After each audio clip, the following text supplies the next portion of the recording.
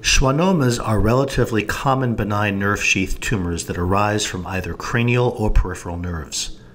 The majority of cranial nerve schwannomas arise from the 8th, 5th, and 7th cranial nerves in descending order of frequency.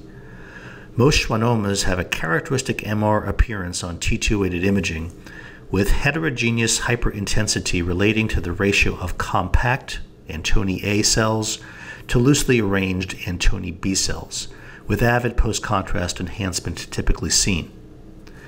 The differential diagnosis depends upon the location of the lesion, and there are certain distinguishing features that are helpful in their analysis.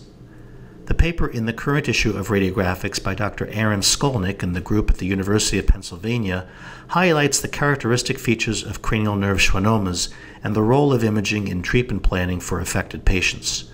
The article can be found here at the following link.